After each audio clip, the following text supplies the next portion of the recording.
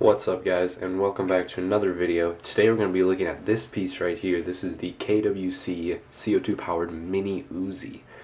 Now right off the bat, you don't really see very many Uzis on the airsoft market today. I don't really know why, because it's a very iconic weapon in real steel, but it's also a really cool weapon just in general. I mean, I personally love the look of this gun. That's my bias right off the bat, but yeah, you just don't really see a lot of Uzis on the market, and I think that's what deters so many people from not buying this gun. This is a CO2 blowback powered gun. It's made by KWC. We've looked at some of their CO2 products in the past, and it's definitely a good piece. The performance is good on it, and the overall build construction is pretty nice in my opinion. But let's hop right into this review. Alright, so we'll kick things off like normal. We'll start from the back to the front. First off, looking at this stock. It is a side-folding wire stock, if you may call it. It's made out of metal, but it is not steel, like you can see. The actual pin that holds it in place, the pin that goes down in between the gun and the stock, is steel. You can see there. And to fold it to the side, you simply just have to push it over, and it'll fold up next to the gun and lock into place relatively well, although there is nothing that actually locks it into place. It does hold very well. Now to unlock it again, you just have to rip it from the folding position outward. When it is out, it is pretty sturdy. There's not too much wobble.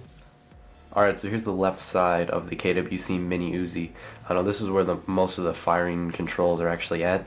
You have your selector switch here. This gun's capable of going fully automatic in the A position all the way forward to semi-automatic, and the middle position, which is R, and then safety all the way back, which is S. Now the selector switch clicks into place very well, so you won't have to worry about it, switching off safety or your fire mode that you've selected. It also has a back beaver tail safety, sort of like a 1911, so you won't be able to fire the gun. If it's off safety, you won't be able to fire the gun if that back beaver tail safety is not pressed in all the way. So that's a pretty nice feature that it actually works. Now the grips down here are made of plastic along with the majority of the main body, but all the bolts and screws are made of metal. Actually, I think they're made of steel. Yep, they're actually made of steel, so that's a nice touch. The magazine release is located on the left side as well. You just press that in to release your magazine. I actually like this magazine. It allows for quick magazine changes with one hand really swiftly, so that's pretty nice. Now the top cover here is metal, but again, not made of steel. The actual moving piece that this bolt rides on is steel, but the bolt is not steel, just the plate on top. But this top cover is indeed metal. It adds some weight to it. You can remove the top cover by pushing in this button. I'll get a close-up of that later, but you can remove it and access the insides of that by doing that. And the front little handguards here, they are ribbed, and they are made of plastic. You also have a front sling mount on the left side, and the front side up here, which is adjustable for elevation. So that covers the majority of the left side. Let's move on to the right side. So on the left side, there's not too many controls. It's just the external works of the gun.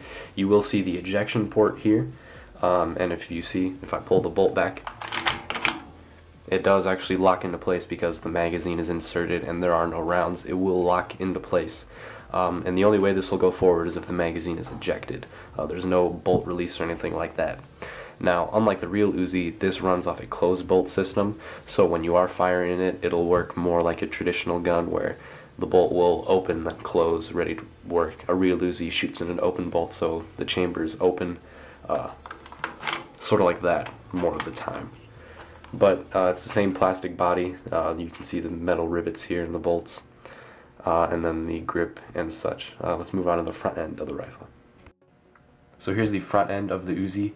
As you can see, the barrel is pretty short, and it does have these slit out things on the barrel. I think that gives it a really cool look. The outer barrel is metal, and it actually is steel, which is kind of a nice feature. The locking nut is slightly magnetic, which is another nice feature. And then this actual nut right here is the hop-up adjustment. If you loosen it, it'll turn the hop-up more off, and then when you tighten it closer to the gun, it'll turn the hop-up on. This gun has a very effective hop-up unit. With .2s and .25s, you can hit a target from a good distance away. I was actually surprised on how good of range this weapon had. And then you can see here, this is the front little swivel mount. If you loosen this nut all the way, and I'll show you in the disassembly video, you can actually take this off along with the outer barrel, and then you can remove this pin if you want to. But we'll get into that in the breakdown of the video.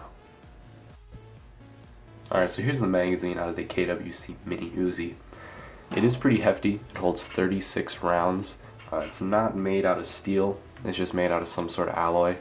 But it is pretty hefty, like I said. Now, it is run off of CO2 in the bottom. All you need is a flathead screwdriver.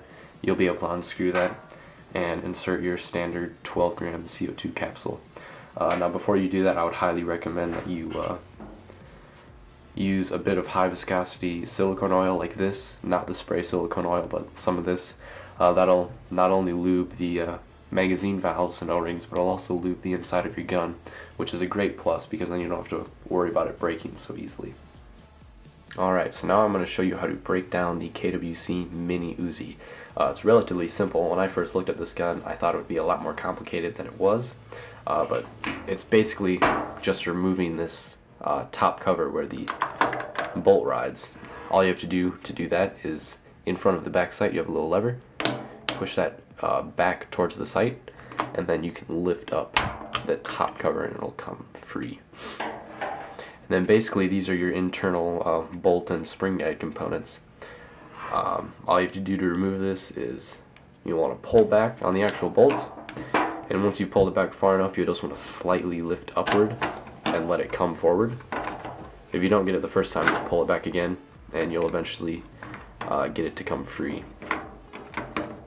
And then if we're lucky, we'll be able to get everything to come out at once. So here's the bolt. A metal piece, I'll explain this in a second. And then this is your combination spring guide and trigger sear. And then inside here you can see, if it focuses, you can see the inner barrel, hop up, and trigger mechanism. So first off, let's talk about the bolt. As you can see here, this is the piece that goes back and forth inside the main receiver. Underneath, it's pretty standard, you know, standard nozzle. I'm not sure if it'll be compatible with any other gun, but it's there, it works. It does have a, let's see if I can get it to show. It does have a nice little piece inside, so I'm not really sure what those do, but it's there. But it doesn't operate, the return, it doesn't operate from a spring like most traditional gas mechanisms do. If you can see that small white rod right there, that piece is actually what causes the bolt or the nozzle to go back.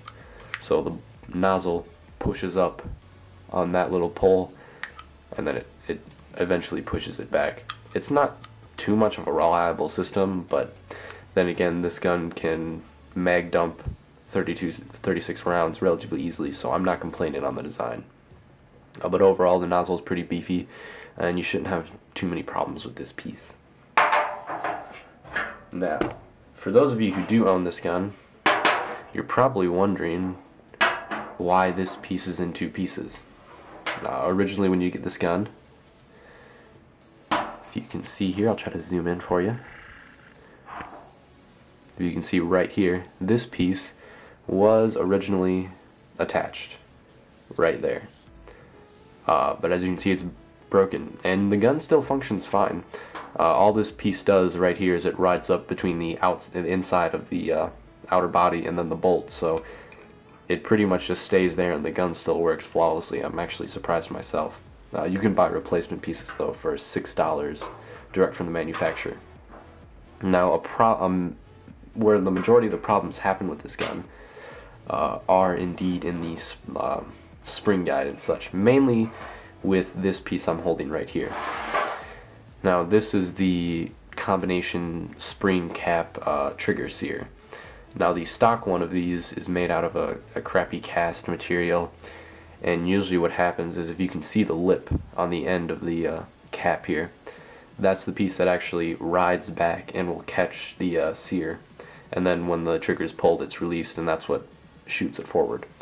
Now, I've heard a lot of reports of that piece breaking on the stock one, but this piece is the upgraded, if I can find my magnet here, this is an upgraded garter steel one.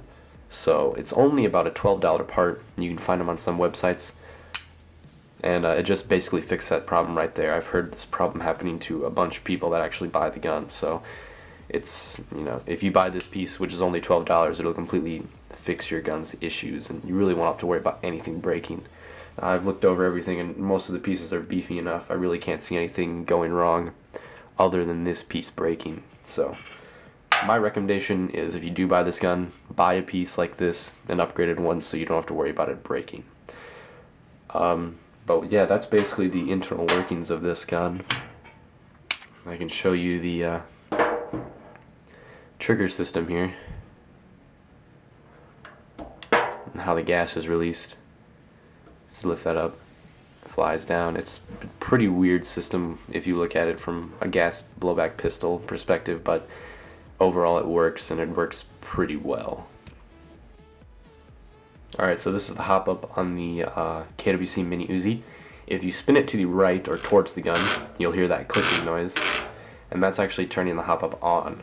Now if you want to turn the hop up off, you can't just simply turn it to the left. You have to push this knob in and then turn it to the left. The reason they do that is because if you turn this too far to the left, it'll eventually just come off, and you can remove your entire outer barrel assembly once you have removed the front swivel sling.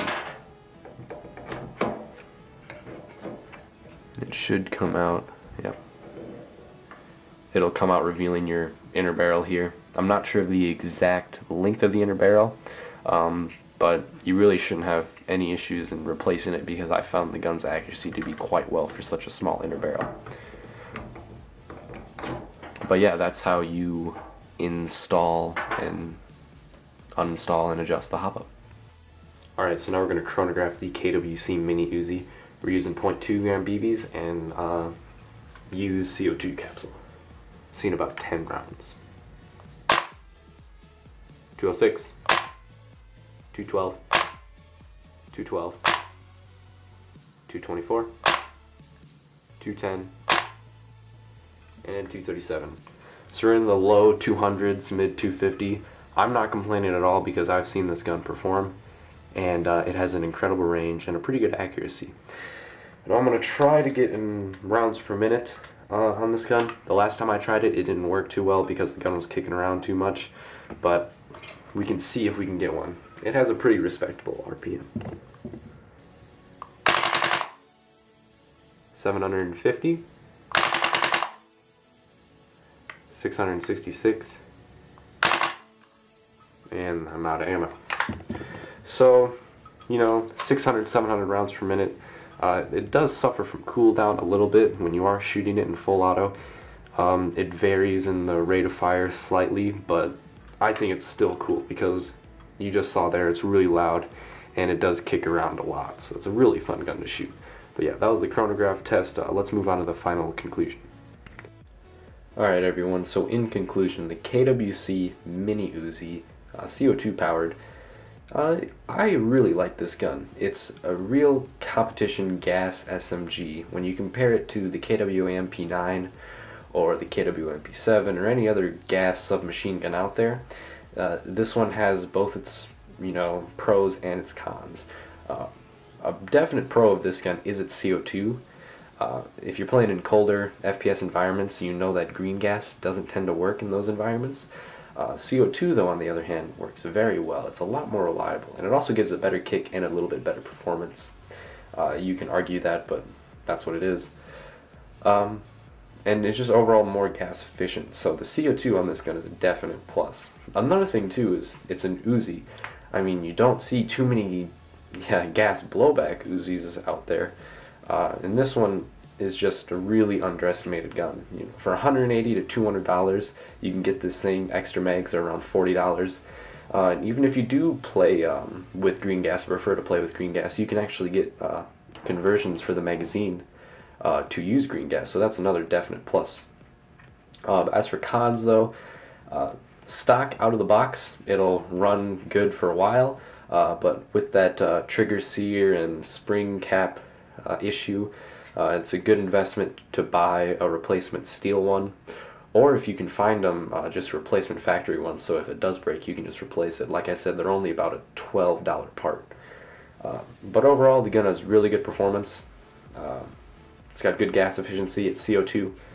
$180 though, I think that's a little bit high for this gun, with extra mags also costing $40. But like I said, it's really one of the only gas blowbacks readily available, or gas blowback Uzis are readily available on the market. So with that, guys, this has been the review of the KWC CO2 powered mini Uzi. Stay tuned for more videos.